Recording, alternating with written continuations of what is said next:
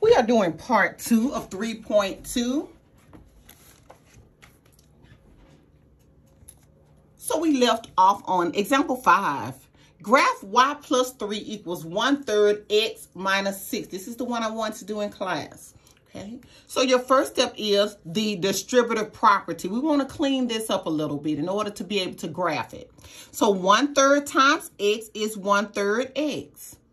And then 1/3 times -6 is -6/3. Wait a minute, Miss Thomas, where you get that from? Hold on.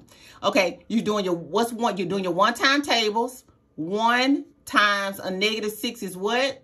-6, and bring down your 3. This is equivalent to having 6 over 1. Remember, 1 times 6 is 6. 3 times 1 is 3. Okay? All right. -6 divided by 3, and your calculator is going to kick you out a -2. So I just brought down my y plus 3 equals 1/3 x from the distributive property minus 2. Well, now I want 3 over here underneath the -2. So I need to do the inverse of the opposite. So I have the opposite or the inverse of a positive 3 is a -3. So here, -2 minus 3 on my calculator gave me -5. Well, this is my y-intercept, and this is where I want you to start. So here I come over here to my y-axis, my y-intercept, and I go down to the -5. This 1/3 is my rise over my run. So I'm going to rise up 1 and I'm going to run 3 times. So rise up 1 and run 1, 2, and 3. And then connect your line. Okay. Well, if you want to do the intercept method and you did not want to do the slope-intercept form, or you didn't want to do the X and Y table, here's an easier X and Y table called intercept method.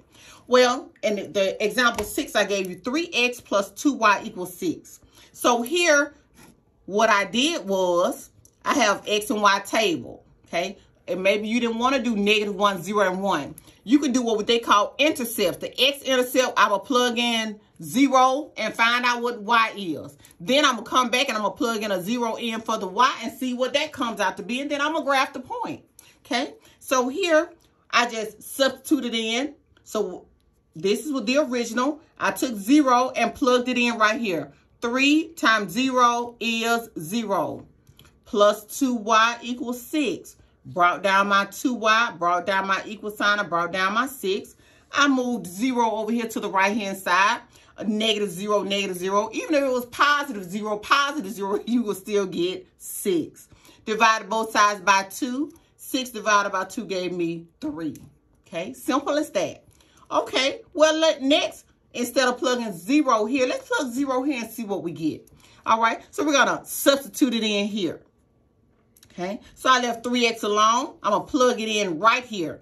2 times 0 is 0 equals 6. I just brought everything down. Subtract 0 from both sides. 6 minus 0 is 6. Bring down your 3x. Divide both sides by 3 and you have 2. Now you come over here, you just graph your 2 points. All right, 0, 3. So if I make 0 means the elevator doesn't slide. It goes up 1, 2, 3. Here, the first number tells me to slide, remember? The second number tells you whether you should go up or down. Well, I can slide, but I can't move. All right, so I can slide over 2, but I can't go up or down. And these are your 2 points. So you have your intercept form. You have the y equals mx plus b, which is called slope-intercept form. Or you can use your table. Okay, either or. Okay, just some notes just in case you need to go over those and look at those one more time. Okay, this was on using the slope-intercept form of a line. Exercises 2 and 3, examples 2 and 3. This is example 4 we did in part 1, where we're doing the distributive property.